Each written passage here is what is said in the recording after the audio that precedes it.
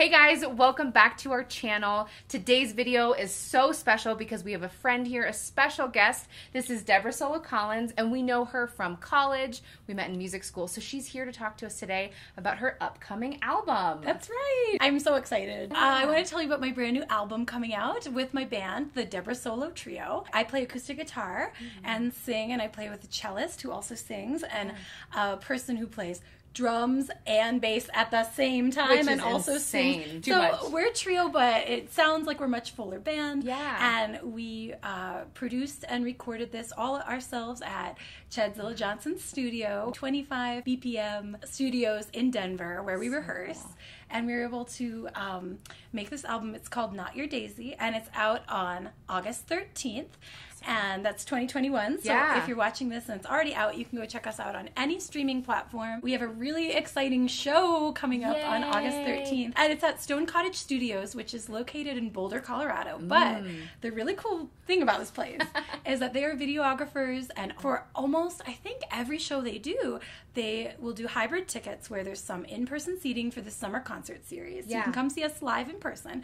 Or from anywhere in the world, if you have an internet connection, I assume you do because you're watching this video. Exactly. Then you can buy a streaming ticket for only $15, and it's high definition, live, high, like the audio is really fantastic, multiple camera views, and see what we're doing, see what I'm talking about. That's so cool. That's exciting. So can you tell us a little bit of inspiration, like what started the album? Were you guys already writing it before the pandemic? That's a really good question. You know, we actually had written a lot of the songs for it already. Only one that was brand new during the pandemic that we wrote, and I thought we just have to get this one on the album, and that's the one we're going to do today. On. So great. Yeah, so today we have Deborah here to collaborate with us, so we're going to give her a voice lesson and work through one of the songs that she is premiering to the world, and we're just really excited to do that today. So I have a few questions for you about singing, and as a vocalist, you are also a voice teacher. That's true. So it's great. What do you feel are the two most important things about singing? So like say a new student comes to me. Absolutely. And I can only tell them two things before they leave. Yeah.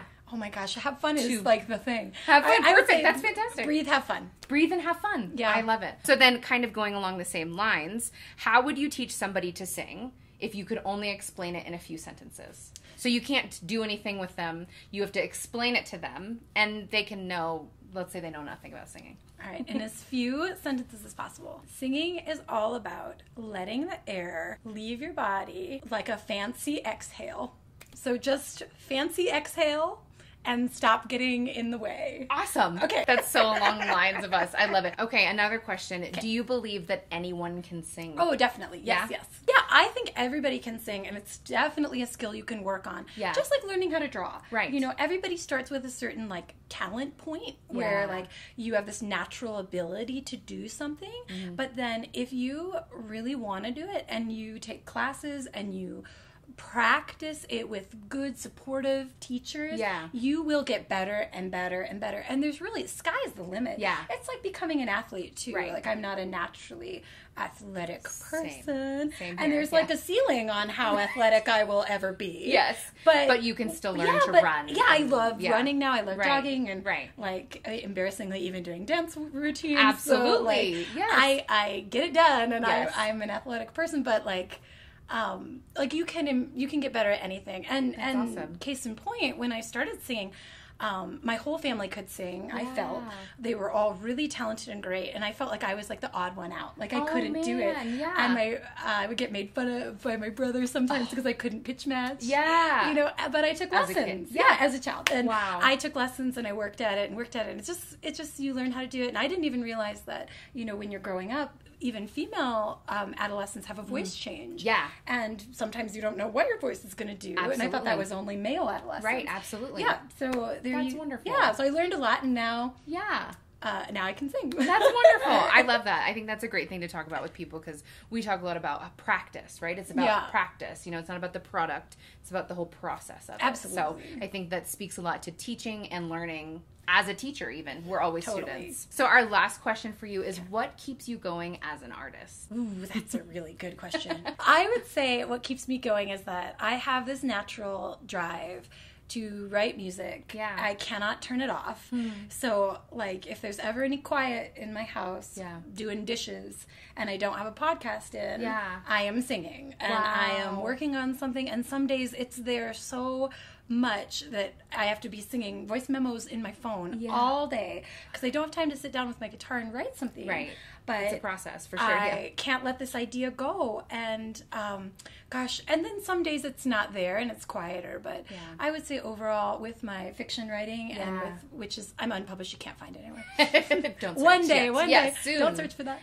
But I would say like with my songwriting and my fiction writing, there's always this output and it makes me feel better as a human to always be doing that. Wow. And the idea that I can bring my ideas to the group and listen to their ideas and write songs collaboratively is so much better because we can rely on each other. So I know that like if I have song ideas, I'm motivated to keep going because I have places for it to go. Absolutely. Well, thank you so much for being here. We're so excited to have you. Thank you for having me. Absolutely. Thank you so much. So, where can people find your music or watch you perform? So people can find my music if you go to www.deborahsolo.com. You're going to have all the links to any kind of social media that we have. Yeah, absolutely. And if you follow us or like us, I would be so grateful. Yes. Every single social media click helps artists become more seen.